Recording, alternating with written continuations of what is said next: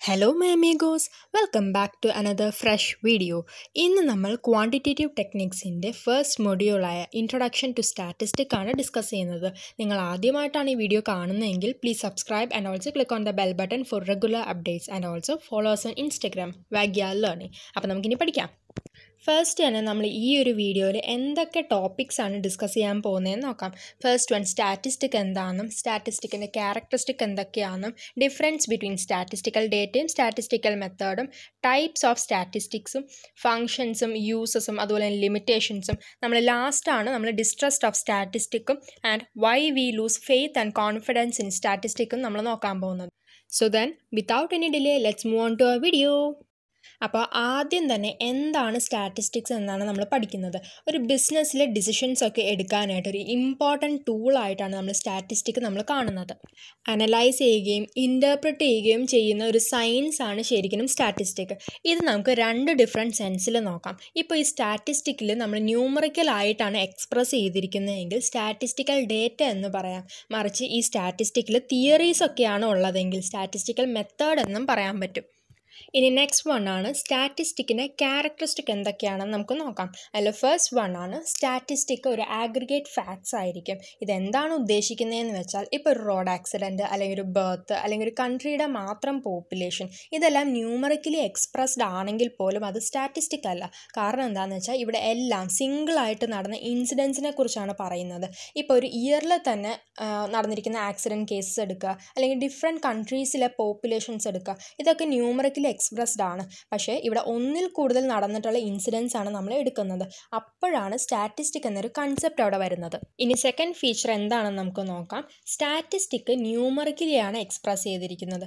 എല്ലാ സ്റ്റാറ്റിസ്റ്റിക്സും numerical statements ആയിരിക്കും. For example, ഇന്ത്യയുടെ പോപ്പുലേഷൻ ഇൻക്രീസ് ആയിക്കൊണ്ടിരിക്കുകയാണ്. ഇങ്ങനെ ഒരു സ്റ്റേറ്റ്മെൻറ്റ് കാണുകയാണെങ്കിൽ അത് സ്റ്റാറ്റിസ്റ്റിക് അല്ല. പകരം ഇപ്പോൾ 2005-06 ഇന്ത്യയുടെ പോപ്പുലേഷൻ 100 crores ആയിരുന്നു. പക്ഷേ ഇപ്പോൾ അത് 130 crores ആയി. ഇത് ഇങ്ങനെ പറയുന്ന ഒരു സ്റ്റേറ്റ്മെൻറ്റിനെ നമുക്ക് സ്റ്റാറ്റിസ്റ്റിക്കൽ സ്റ്റേറ്റ്മെൻ്റ് ആയിട്ട് പറയാം. ഇനി തേർഡ് ഫീച്ചറാണ് ഒരു സിസ്റ്റമാറ്റിക് മാനറിലാണ് സ്റ്റാറ്റിസ്റ്റിക് നമ്മൾ കളക്ട് ചെയ്യുന്നത്. നമ്മൾ സ്റ്റാറ്റിസ്റ്റിക്കൽ ഡേറ്റ കളക്ട് ചെയ്യുന്നതിന് മുമ്പ് തന്നെ ഒരു പ്ലാൻ നമ്മൾ സെറ്റ് ചെയ്തിരിക്കണം. എങ്ങനെയാണ് ഇത് കളക്ട് ചെയ്യേണ്ടതെന്നും അതുപോലെ തന്നെ അതിൻ്റെ വർക്ക് എങ്ങനെയാണ് സിസ്റ്റമാറ്റിക് ആയിട്ട് ചെയ്യേണ്ടതെന്നും. ഇനി ഫോർത്ത് ഫീച്ചറാണ് നേരത്തെ തന്നെ നമ്മൾ ഡിറ്റർമിൻ ചെയ്തിരിക്കുന്ന പേർപ്പസിന് വേണ്ടിയിട്ടാണ് സ്റ്റാറ്റിസ്റ്റിക് നമ്മൾ കളക്ട് ചെയ്തിരിക്കുന്നത്. എന്തിനു വേണ്ടിയിട്ടാണ് ഒരു ഡേറ്റ കളക്ട് ചെയ്തിരിക്കുന്നതെന്നും അത് ഡിഫൈൻ ചെയ്യുകയും വേണം, സ്പെസിഫൈയും ചെയ്തിരിക്കണം. ഒരു ഇൻവെസ്റ്റിഗേറ്റർ എപ്പോഴും ഈ ഒരു കാര്യം അറിഞ്ഞിരിക്കണം. ഇനി ഫിഫ്ത്ത് ഫീച്ചർ എന്താണെന്ന് നമുക്ക് നോക്കാം. ഒരു ഡേറ്റ എപ്പോഴും മറ്റൊരു ഡേറ്റയോട് റിലേറ്റഡ് ആയിട്ട് വേണം പ്ലേസ് ചെയ്യാനായിട്ട്. ഇതെന്തുകൊണ്ടാണെന്ന് വെച്ചാൽ നമ്മൾ എപ്പോഴും സ്റ്റാറ്റിസ്റ്റിക്കൽ ഡേറ്റ കളക്ട് ചെയ്യുന്നത് എന്തിനു വേണ്ടിയിട്ടാണ്? ഒരു കമ്പാരിസൺ നടത്താനായിട്ടല്ലേ. അപ്പോൾ ഒരു കമ്പാരിസൺ നടത്താനായിട്ട് ഡേറ്റ എപ്പോഴും ഫിറ്റ് ആയിരിക്കണം. അതിനായിട്ട് ഡേറ്റ എപ്പോഴും ഹോമോജീനിയസ് അല്ലെങ്കിൽ യൂണിഫോം ആയിട്ടായിരിക്കും നമ്മൾ എടുക്കുന്നത്. ഇപ്പം നിങ്ങൾക്ക് ഫീച്ചേഴ്സ് എന്തൊക്കെയാണെന്ന് മനസ്സിലായിട്ടുണ്ടല്ലോ. ഇനി നെക്സ്റ്റ് ആണ് നമ്മൾ സ്റ്റാറ്റിസ്റ്റിക്കൽ ഡേറ്റയും സ്റ്റാറ്റിസ്റ്റിക്കൽ മെത്തേഡ്സും തമ്മിലുള്ള ഡിഫറൻസ് നമ്മൾ നോക്കുന്നത്. അതിൽ ഫസ്റ്റ് വൺ ആണ് സ്റ്റാറ്റിസ്റ്റിക്കൽ ഡേറ്റ അവൈലബിൾ ആവുന്നത് റോ ഫോമിലാണ്. അതിനെയാണ് നമ്മൾ റോ ഡേറ്റ എന്ന് പറയുന്നത്. പക്ഷേ സ്റ്റാറ്റിസ്റ്റിക്കൽ മെത്തേഡ് ആണെങ്കിലോ ഈ മെത്തേഡാണ് റോ ഡേറ്റേനെ പ്രോസസ്സ് ചെയ്യാൻ ഹെൽപ്പ് ചെയ്യുന്നത്. സെക്കൻഡ് വൺ ആണ് ഒരു സ്റ്റാറ്റിസ്റ്റിക്കൽ ഡേറ്റ എന്നത് ക്വാണ്ടിറ്റേറ്റീവ് ആയിരിക്കും. പക്ഷേ ഒരു സ്റ്റാറ്റിസ്റ്റിക്കൽ മെത്തേഡോ ഓപ്പറേഷണൽ ടെക്നിക്ക് ആയിരിക്കും. ഇനി തേർഡ് ഡിഫറൻസ് ആണ് നമ്മൾ നോക്കുന്നത്. സ്റ്റാറ്റിസ്റ്റിക്കൽ ഡേറ്റ എന്നത് ഡിസ്ക്രിപ്റ്റീവ് ആയിട്ടാണ് കാണിക്കുന്നത്. പക്ഷേ സ്റ്റാറ്റിസ്റ്റിക്കൽ മെത്തേഡ് എന്നത് അനലൈസ് ചെയ്യാനുള്ള ഒരു ടൂള് മാത്രമായിട്ടാണ് കാണുന്നത്. ഫോർത്ത് വണ്ണിൽ പറയുന്നത് പ്രോസസ്ഡ് ആയിട്ടുള്ള ഡേറ്റയും പ്രോസസ്സിംഗ് ആയിട്ടുള്ള ഡേറ്റയും ഒരു ഡിസിഷൻ മേക്കിങ്ങിൽ എപ്പോഴും ഹെൽപ്പ് ചെയ്യും. പക്ഷേ ഒരു സ്റ്റാറ്റിസ്റ്റിക്കൽ മെത്തേഡിൽ യൂസ് ചെയ്യുകയാണെങ്കിൽ ഈ പ്രോസസ്ഡ് ആയിട്ടുള്ള ഡേറ്റയെ അനലൈസ് ചെയ്യുകയാണ് ഇത് ഹെൽപ്പ് ചെയ്യുന്നത്. ഇനി ഫിഫ്ത്ത് ഡിഫറൻസ് ആണ് പറയുന്നത് ഡേറ്റയുടെ യൂട്ടിലിറ്റീനെ ഡിപ്പെൻഡ് ചെയ്തിട്ടാണ് സ്റ്റാറ്റിസ്റ്റിക്കൽ മെത്തേഡിൻ്റെ സെലക്ഷൻ നോക്കുന്നത്. പക്ഷേ ഒരു സ്റ്റാറ്റിസ്റ്റിക്കൽ മെത്തേഡ്സിലോ ഡേറ്റ കളക്ട് ചെയ്യുന്നതിന് മുമ്പ് തന്നെ നമ്മൾ സ്റ്റാറ്റിസ്റ്റിക്കൽ ഡേറ്റയെ കുറിച്ച് അറിഞ്ഞിരിക്കണം. ഇനി നെക്സ്റ്റ് നമുക്ക് ഡിവിഷൻ ഓഫ് സ്റ്റാറ്റിസ്റ്റിക് ആണ് നോക്കേണ്ടത്. സ്റ്റാറ്റിസ്റ്റിക് നമുക്ക് 5 കാറ്റഗറീസ് ആയിട്ടാണ് ഡിവൈഡ് ചെയ്യാൻ പറ്റുന്നത്. Descriptive statistic, analytical statistic, inductive statistic, ഇൻഫെറൻഷ്യൽ statistic and applied statistic. ഇനി ഇതൊക്കെ എന്താണെന്ന് നമുക്ക് നോക്കാം. ഇതിൽ ഫസ്റ്റ് വൺ ആണ് ഡിസ്ക്രിപ്റ്റീവ് സ്റ്റാറ്റിസ്റ്റിക്. ഡേറ്റ നമ്മൾ സ്റ്റഡി ചെയ്യുമ്പോൾ അതിൻ്റെ ബേസിക് ഫീച്ചേഴ്സ് ഡിസ്ക്രൈബ് ചെയ്യാനായിട്ട് യൂസ് ചെയ്യുന്ന മെത്തേഡാണ് ഡിസ്ക്രിപ്റ്റീവ് സ്റ്റാറ്റിസ്റ്റിക്. ഒരു സാമ്പിളിനെ കുറിച്ച് സിമ്പിളായിട്ട് സമ്മറീസ് ആക്കിയാണ് ഇവിടെ പ്രൊവൈഡ് ചെയ്യുന്നത്. ഇവിടെ ടാബുലേഷൻ ചെയ്യുന്നതും കളക്ട് ചെയ്യുന്നതും ആവറേജ് കണ്ടുപിടിക്കുന്ന സ്റ്റാറ്റിസ്റ്റിക്കൽ മെത്തേഡ്സ് ആണ് ഇൻക്ലൂഡ് ആവുന്നത്. ഇതിൻ്റെ എക്സാമ്പിളാണ് നമ്മൾ അരിത്തമെറ്റിക് മീനും സ്റ്റാൻഡേർഡ് ഡീവിയേഷനും ഒക്കെ നെസസറി അല്ലേ ഒരു കോറിലേഷൻ്റെ കോഎഫിഷ്യൻറ്റ് ഡിറൈവ് ചെയ്യാനായിട്ട്. ഇനി സെക്കൻഡ് കാറ്റഗറിയാണ് അനലിറ്റിക്കൽ സ്റ്റാറ്റിസ്റ്റിക്. ഇവിടെ രണ്ടോ അല്ലെങ്കിൽ അതിൽ കൂടുതലോ വേരിയബിൾസിൻ്റെ കമ്പാരിസണും അനലൈസിസും ഒക്കെ ചെയ്യാനായിട്ട് കുറേ മെത്തേഡ്സ് നമ്മൾ യൂസ് ചെയ്യില്ലേ. ഈ എല്ലാ മെത്തേഡ്സും കൺസിസ്റ്റ് ചെയ്തിരിക്കുന്നത് അനലിറ്റിക്കൽ സ്റ്റാറ്റിസ്റ്റിക്കിലാണ്. ഇനി തേർഡ് കാറ്റഗറിയാണ് ഇൻഡക്റ്റീവ് സ്റ്റാറ്റിസ്റ്റിക്. ഇതൊരു സ്റ്റാറ്റിസ്റ്റിക്കൽ മെത്തേഡിൻ്റെ ഒരു ബ്രാഞ്ച് തന്നെയാണ്. ഇതിൽ കൺസിസ്റ്റ് ചെയ്തിരിക്കുന്നത് കുറച്ച് പ്രൊസീജിയേഴ്സാണ്. ഈ പ്രൊസീജിയേഴ്സാണ് ഒരു ഒബ്സർവേഷൻ്റെ എസ്റ്റിമേഷനൊക്കെ എടുക്കാൻ ഹെൽപ്പ് ചെയ്യുന്നത്. എക്സാമ്പിൾ ഇൻ്റർപൊലേഷൻ, എക്സ്ട്രാപൊലേഷൻ ടെക്നിക്സ് ഒക്കെ. ഇനി ഫോർത്ത് കാറ്റഗറിയാണ് ഇൻഫെറൻഷ്യൽ സ്റ്റാറ്റിസ്റ്റിക്. ഒരു സാമ്പിളിൻ്റെ ബേസിക് ആയിട്ടുള്ള ക്യാരക്ടറിസ്റ്റിക് ഒക്കെ ഉള്ള പ്രൊസീജിയറാണ് ഇൻഫെറൻഷ്യൽ സ്റ്റാറ്റിസ്റ്റിക്കിലുള്ളത്. Example theory of sampling, testing of hypothesis അങ്ങനെ. ഇനി fifth കാറ്റഗറിയാണ് applied statistic. Different ഡിസിപ്ലിൻസിലുള്ള പ്രോബ്ലംസിന് statistical മെത്തേഡ്സിൻ്റെയും ടെക്നിക്സിൻ്റെയും ആപ്ലിക്കേഷനാണ് അപ്ലൈഡ് സ്റ്റാറ്റിസ്റ്റിക്കിൽ വരുന്നത്. ഇനി നെക്സ്റ്റ് നമുക്ക് സ്റ്റാറ്റിസ്റ്റിക്കൽ മെത്തേഡ്സ് എന്താണെന്ന് നോക്കാം. നമ്മൾ സ്റ്റാറ്റിസ്റ്റിക്കൽ ഡേറ്റ എന്താണെന്ന് നേരത്തെ തന്നെ പഠിച്ചു. ഇനി നമുക്ക് സ്റ്റാറ്റിസ്റ്റിക്കൽ മെത്തേഡ്സിനെ കുറച്ചുകൂടി ഡീറ്റെയിൽ ആയിട്ടാണ് നോക്കേണ്ടത്. ഇവിടെ കോംപ്ലക്സ് ന്യൂമറിക്കൽ ഡേറ്റയാണ് നമ്മൾ അനലൈസ് ചെയ്യുന്നതും അത് കറക്റ്റായിട്ടുള്ള കൺക്ലൂഷനിലേക്കും എത്താനായിട്ട്. സ്റ്റാറ്റിസ്റ്റിക്കൽ മെത്തേഡ്സിൽ ഇൻക്ലൂഡ് ആവുന്നത് നമ്മൾ അനലൈസ് ചെയ്യാനും ഇൻ്റർപ്രിട്ടേഷൻ ചെയ്യാനും ഒക്കെ യൂസ് ചെയ്യുന്ന മെത്തേഡ്സ് ഇല്ലേ, ജനറൽ പ്രിൻസിപ്പിൾസും ടെക്നിക്സും ഒക്കെ, അതാണ് സ്റ്റാറ്റിസ്റ്റിക്കൽ മെത്തേഡ്സിൽ വരുന്നത്. ഇനി നെക്സ്റ്റ് ആണ് നമുക്ക് സ്റ്റാറ്റിസ്റ്റിക്കിൻ്റെ ഫങ്ഷൻസ് എന്തൊക്കെയാണെന്ന് നോക്കേണ്ടത്. അതിൽ ഫസ്റ്റ് വൺ ആണ് കോംപ്ലക്സ് ആയിട്ടുള്ള ഡേറ്റയെ നമ്മൾ സിമ്പിളാക്കാൻ സ്റ്റാറ്റിസ്റ്റിക്കിലൂടെ നമുക്ക് പറ്റുന്നുണ്ട്. കളക്റ്റഡ് ആയിട്ടുള്ള ഡേറ്റ, അതായത് റോ ഡേറ്റ എപ്പോഴും അൺഇൻ്റലിജിബിൾ ആയിരിക്കുമല്ലോ. ഇവിടെ അൺഇൻ്റലിജിബിൾ എന്ന് പറഞ്ഞാൽ കോംപ്ലക്സ് ആയിരിക്കുമെന്ന്. ഈ കോംപ്ലക്സ് ആയിട്ടുള്ള ഡേറ്റയെ സിമ്പിളും നമുക്ക് മനസ്സിലാവുന്ന രീതിയിലേക്ക് കൊണ്ടുവരാൻ പറ്റും സ്റ്റാറ്റിസ്റ്റിക്കൽ മെത്തേഡ്സിൻ്റെ ഹെൽപ്പ് കൊണ്ട്. സെക്കൻഡ് ഫംഗ്ഷൻ എന്നത് ഒരു ഡെഫിനറ്റും പ്രിസൈസ് ഫോമിലും ആയിരിക്കും ഒരു സ്റ്റാറ്റിസ്റ്റിക് പ്രസൻ്റ് ആവുന്നത്. ഫോർ എക്സാമ്പിൾ, ഇപ്പോൾ നിങ്ങളൊരു ജനറൽ സ്റ്റേറ്റ്മെൻറ്റിൽ പറയുകയാണ് മാത്സ് ടെസ്റ്റിൽ സ്റ്റുഡൻസിൻ്റെ ആവറേജ് പെർഫോമൻസ് എന്നത് ഗുഡാണ്. ഈ ഒരു സ്റ്റേറ്റ്മെൻറ്റ് നിങ്ങൾ കേൾക്കുമ്പോൾ ഇനിയും എന്തൊക്കെയോ കുറച്ചുകൂടി ക്ലിയർ ആകാനുണ്ടെന്ന് തോന്നുന്നില്ലേ? ഇതാണ് കോംപ്ലക്സ് ആയിട്ടുള്ള ഡേറ്റ. ഇനി ഇതിനെ നമുക്ക് മനസ്സിലാവുന്ന രീതിയിൽ പറയുകയാണെങ്കിൽ മാത്സ് ടെസ്റ്റിൽ സ്റ്റുഡൻസിൻ്റെ ആവറേജ് മാർക്ക് എന്നത് 90 ആണ്. ഇങ്ങനെ ഒരു സ്റ്റേറ്റ്മെൻ്റ് ആണെങ്കിൽ നിങ്ങൾക്ക് കുറച്ചുകൂടി മനസ്സിലാവുന്നുണ്ടല്ലോ. അപ്പോൾ ഒരു സ്റ്റാറ്റിസ്റ്റിക് എന്നത് ഇതുപോലെ നമുക്ക് മനസ്സിലാവുന്ന രീതിയിൽ പ്രസൻറ്റ് ചെയ്യുകയാണ് സ്റ്റാറ്റിസ്റ്റിക് ഫംഗ്ഷനിലൂടെ.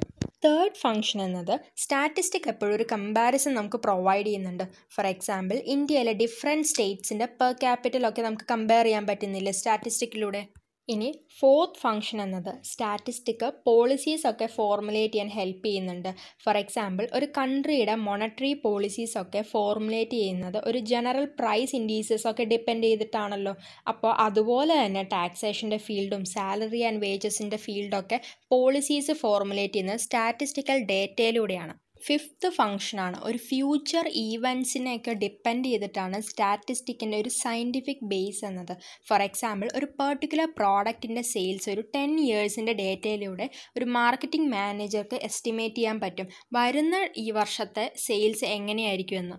ഇനി സിക്സ്ത് ഫംഗ്ഷനാണ് ടെസ്റ്റ് ഹൈപ്പോത്തസിസും പുതിയ തിയറീസും ഒക്കെ സ്റ്റാറ്റിസ്റ്റിക്കിലൂടെ നമുക്ക് ഫോർമുലേറ്റ് ചെയ്യാൻ പറ്റും.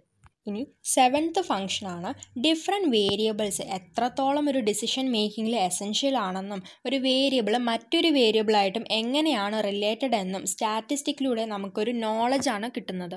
ഇനി എയ്ത്ത് ഫംഗ്ഷനിൽ പറയുന്നത് ഹ്യൂമൻ നോളജിൻ്റെയും എക്സ്പീരിയൻസിലൂടെയും നമുക്ക് ഡെഫിനറ്റ് ആയിട്ട് പറയാൻ പറ്റാത്ത ഒപ്പീനിയൻസ് പോലും ക്ലിയറും ഡെഫിനറ്റും ആക്കി തരാൻ സഹായിക്കുന്നുണ്ട് സ്റ്റാറ്റിസ്റ്റിക്. ഇതൊരു മാസ്റ്റർ കീ ആയിട്ട് നമുക്ക് പറയാൻ പറ്റും ഹ്യൂമൻസിൻ്റെ ലൈഫിലെ പ്രോബ്ലംസ് സോൾവ് ചെയ്യാനായിട്ട്.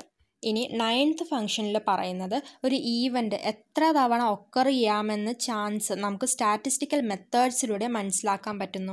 ഇനി ലാസ്റ്റ് ഫംഗ്ഷനാണ് ഒരു കൺട്രിയുടെ അഡ്മിനിസ്ട്രേഷൻ പ്രോപ്പർ ആക്കാൻ ഗവൺമെൻറ്റിന് എപ്പോഴും സ്റ്റാറ്റിസ്റ്റിക്കിൻ്റെ ആവശ്യമുണ്ട്. ഫോർ എക്സാമ്പിൾ, ഒരു ഓൾഡ് ഏജ് പെൻഷനോ ഗ്യാസ് സബ്സിഡിയോ ഒക്കെ ഇംപ്ലിമെൻറ്റ് ചെയ്യുന്നതിന് മുമ്പ് തന്നെ ഇതിനെക്കുറിച്ചൊരു ക്ലിയർ ആയിട്ടൊരു അണ്ടർസ്റ്റാൻഡിംഗ് ആണ് സ്റ്റാറ്റിസ്റ്റിക്കിലൂടെ ഗവൺമെൻറ്റിന് കിട്ടുന്നത്.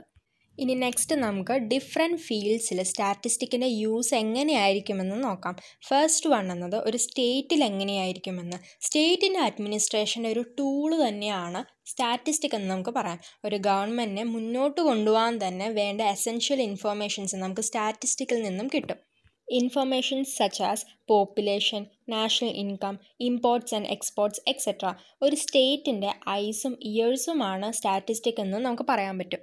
ഇനി സെക്കൻഡ് വൺ ആണ് എക്കണോമീസിൽ ഇതിൻ്റെ യൂസ് എങ്ങനെയാണെന്ന്. Economic problems such as production, distribution of income and wealth, ഇങ്ങനെയുള്ള വെറൈറ്റി പ്രോബ്ലംസിന് സ്റ്റാറ്റിസ്റ്റിക്കൽ ടെക്നിക്സ് വളരെ യൂസ്ഫുള്ളാണ്. ഇനി തേർഡ് വൺ എന്നത് ഒരു ബിസിനസ്സിൽ എത്രത്തോളമാണ് സ്റ്റാറ്റിസ്റ്റിക്കിൻ്റെ യൂസ് വരുന്നതെന്ന്. ഒരു കമ്പനിക്ക് പുതിയ ബിസിനസ് സ്റ്റാർട്ട് ചെയ്യണോ വേണ്ടയോ എന്നൊക്കെ ഒരു ഡിസിഷൻ എടുക്കാനായിട്ട് സ്റ്റാറ്റിസ്റ്റിക് വളരെ യൂസ്ഫുള്ളാണ്. ഇവിടെ സ്റ്റാറ്റിസ്റ്റിക്കൽ ഡേറ്റയൊക്കെ എടുക്കുന്നത് ഒരു പ്രോഡക്റ്റിൻ്റെ ഡിമാൻഡിൻ്റെയും സപ്ലൈയും ഒക്കെ കളക്ട് ചെയ്ത് അനലൈസ് ചെയ്യുകയും ഒരു ഡിസിഷനിലേക്ക് എത്താനായിട്ടാണ് നമ്മൾ യൂസ് ചെയ്യുന്നത്. കമ്പനിക്ക് അതുപോലെ തന്നെ പ്രൊഡക്ഷൻ്റെ കോസ്റ്റും സെല്ലിംഗ് പ്രൈസും ഒക്കെ കാൽക്കുലേറ്റ് ചെയ്യാൻ പറ്റും. സെല്ലിംഗ് പ്രൈസ് ഫൈനലായിട്ട് സെറ്റ് ചെയ്യുന്നതിന് മുമ്പ് തന്നെ ബാക്കിയുള്ള കോമ്പറ്റേറ്റീവ് പ്രോഡക്ട്സിൻ്റെ പ്രൈസ് കമ്പയർ ചെയ്യാൻ പറ്റുന്നുണ്ട്. ഒരു ബിസിനസ് ഫോർകാസ്റ്റിങ്ങിന് വേണ്ടി statistical techniques such as extrapolation അതുപോലെ തന്നെ മെത്തേഡ്സ് ഓഫ് ലീസ്റ്റ് സ്ക്വയറും ആണ് യൂസ് ചെയ്യുന്നത്. ഒരു ഇൻഡസ്ട്രിയിലെ പ്രോഡക്റ്റിൻ്റെ ക്വാളിറ്റി മെയിൻറ്റെയിൻ ചെയ്യാനായിട്ട് സ്റ്റാറ്റിസ്റ്റിക്കൽ ക്വാളിറ്റി കൺട്രോളാണ് യൂസ് ചെയ്യുന്നത്. ഇനി നെക്സ്റ്റ് പ്ലാനിങ്ങിൽ സ്റ്റാറ്റിസ്റ്റിക്കിൻ്റെ യൂസ് എങ്ങനെയാണെന്ന് നോക്കാം. പ്ലാനിങ് എപ്പോഴും സക്സസ് ആവാനായിട്ട് നമ്മൾ കറക്റ്റായിട്ടുള്ള സ്റ്റാറ്റിസ്റ്റിക്കൽ ഡേറ്റയാണ് നമ്മൾ അനലൈസ് ചെയ്യേണ്ടത്. അപ്പോൾ ഇത്രയും ഏരിയാസിലാണ് നമ്മൾ സ്റ്റാറ്റിസ്റ്റിക് യൂസ് ചെയ്യുന്നത്. നെക്സ്റ്റ് നമുക്ക് സ്റ്റാറ്റിസ്റ്റിക്കിൻ്റെ ലിമിറ്റേഷൻസ് അല്ലെങ്കിൽ ഡിസഡ്വാൻറ്റേജസ് എന്തൊക്കെയാണെന്ന് നോക്കാം. അതിൽ ഫസ്റ്റ് വൺ ആണ് ക്വാണ്ടിറ്റേറ്റീവ് ടെക്നിക്സ് ഫിനോമിനലിൽ മാത്രമാണ് യൂസ് ചെയ്യുന്നത്. ചില phenomenon such as honesty, poverty ഇതിലൊന്നിലും deal ചെയ്യുന്നില്ല. സെക്കൻഡ് വൺ ആണ് സ്റ്റാറ്റിസ്റ്റിക് ഒരു ഇൻഡിവിജ്വൽ ഐറ്റം അല്ല ഡീൽ ചെയ്യുന്നത്, രണ്ടിൽ കൂടുതൽ ഐറ്റംസിലാണ്. തേർഡ് വൺ എന്നത് സ്റ്റാറ്റിസ്റ്റിക് ചെയ്യുന്നതിലൂടെ പെർഫെക്റ്റ് ആയിട്ടുള്ള റിസൾട്ട്സ് നമുക്ക് കിട്ടില്ല. ഇനി നെക്സ്റ്റ് വൺ എന്നത് സ്റ്റാറ്റിസ്റ്റിക്കൽ ഡേറ്റ കമ്പയർ ചെയ്യുന്നത് ഹോമോജീനിയസ് ആയിട്ടുള്ള പ്രോഡക്ട്സ് ആയിട്ടാണ്. ഇനി ലാസ്റ്റ് ഡിസഡ്വാൻറ്റേജ് എന്നത് ഡേറ്റയിലെ ചില ഡീറ്റെയിൽസ് മിസ്സിംഗ് ആണെങ്കിൽ സ്റ്റാറ്റിസ്റ്റിക്കൽ ഡേറ്റയുടെ കൺക്ലൂഷൻ തന്നെ റോങ് ആയിരിക്കും. ഇനി നെക്സ്റ്റ് ആണ് ഡിസ്ട്രസ്റ്റ് ഓഫ് സ്റ്റാറ്റിസ്റ്റിക്. സ്റ്റാറ്റിസ്റ്റിക് എന്നത് ഒരു ഇൻഡിസ്പെൻസിബിൾ എലമെൻ്റ് ആണെങ്കിൽ പോലും ഹ്യൂമൻസിന് സ്റ്റാറ്റിസ്റ്റിക്കൽ മെത്തേഡ്സും സ്റ്റേറ്റ്മെൻറ്റ്സിലുമുള്ള ഫെയ്ത്തും കോൺഫിഡൻസും ഒക്കെ കുറയുന്നുണ്ട്. ഈ ലാക്ക് ഓഫ് ഫെയ്ത്ത് ആൻഡ് കോൺഫിഡൻസിനെയാണ് നമ്മൾ ഡിസ്ട്രസ്റ്റ് ഓഫ് സ്റ്റാറ്റിസ്റ്റിക് എന്ന് പറയുന്നത്.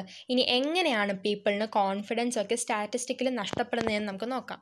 അതിൽ ഫസ്റ്റ് റീസണിൽ പറയുന്നത് സ്റ്റാറ്റിസ്റ്റിക് ഒരു ഇൻഎക്സ്പീരിയൻസ്ഡ് ആയിട്ടും അൺസ്കിൽഡ് ആയിട്ടുള്ള ഒരു പേഴ്സൺ യൂസ് ചെയ്യുമ്പോൾ ചിലപ്പോൾ റോങ് കൺക്ലൂഷനിലേക്ക് എത്താം. അവർക്കൊക്കെ ഈ ഒരു സബ്ജക്റ്റ് ഡിഫിക്കൽട്ടായിട്ടും തോന്നും. സെക്കൻഡ് വണ്ണിൽ പറയുന്നത് സ്റ്റാറ്റിസ്റ്റിക്കിന് അതിൻ്റേതായ ലിമിറ്റേഷൻസ് ഉണ്ട്. ഏതെങ്കിലും സാമ്പിൾസ് റെപ്രസെൻറ്റേറ്റീവ് അല്ലെങ്കിൽ അതിൻ്റെ റിസൾട്ട്സും മിസ്ലീഡിംഗ് ആയിരിക്കും. തേർഡ് വണ്ണിൽ പറയുന്നത് നമ്മൾ കളക്ട് ചെയ്തിരിക്കുന്ന ഡേറ്റ ഡിഫെക്റ്റീവോ അല്ലെങ്കിൽ ആക്യുറേറ്റ് അല്ലെങ്കിൽ അനലൈസ് ചെയ്യുമ്പോൾ ഡിഫിക്കൽട്ടാവും. ഫോർത്ത് വണ്ണിൽ പറയുന്നതോ സ്റ്റാറ്റിസ്റ്റിക്കൽ മെത്തേഡ്സ് അപ്രോപ്രിയേറ്റ് ആയിട്ടല്ല യൂസ് ചെയ്യുന്നതെങ്കിൽ റിസൾട്ട്സ് എപ്പോഴും മിസ്ലീഡിംഗ് ആയിരിക്കും. അപ്പോൾ ഇത്രയും കാര്യങ്ങളാണ് ക്യൂട്ടിയിലെ ഫസ്റ്റ് മൊഡ്യൂളിൽ നമ്മൾ പറയുന്നത്. നിങ്ങൾക്കിത് മനസ്സിലായിട്ടുണ്ടാവുമെന്ന് ഞാൻ വിചാരിക്കുന്നുണ്ട്. ഏതെങ്കിലും രീതിയിൽ ഇനിയും നമ്മുടെ വീഡിയോസ് ഇമ്പ്രൂവ് ചെയ്യണമെങ്കിൽ please feel free to drop your suggestions. നിങ്ങളുടെ സിസ്റ്ററിനോട് പറയുന്ന പോലെ തന്നെ നിങ്ങൾക്ക് എന്നോടും പറയാം. So that I can do my maximum two make you understand. ക്യൂട്ടിയുടെ ബാക്കിയുള്ള മൊഡ്യൂൾസ് നമ്മൾ എന്തായാലും പഠിക്കുന്നതായിരിക്കും. So till then see you guys.